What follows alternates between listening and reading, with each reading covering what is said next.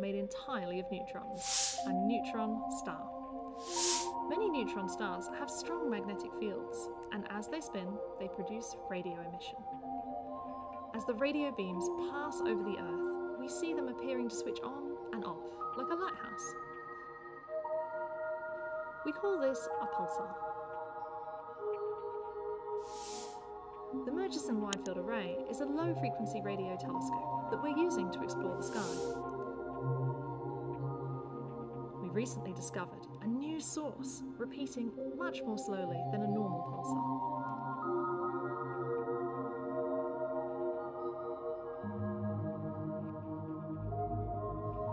We think that this could be a magnetar, a special kind of pulsar powered by the rearrangement of twisted magnetic fields.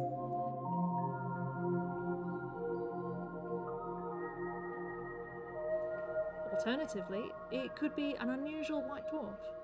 These are left behind when less massive stars like our own Sun reach the end of their lives.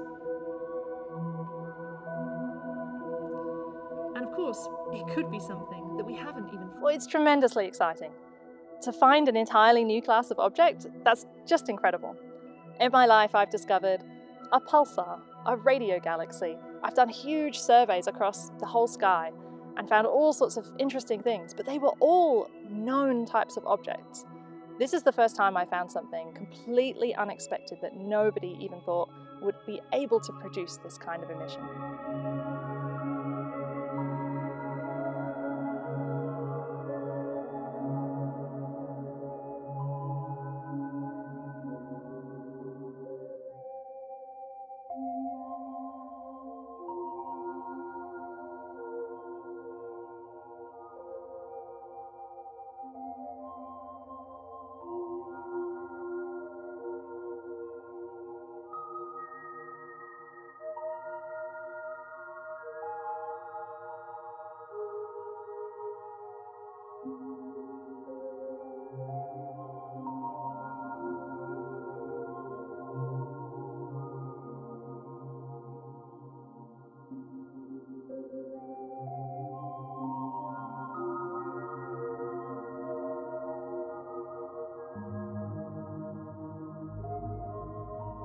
Our source has a periodicity of 18 minutes.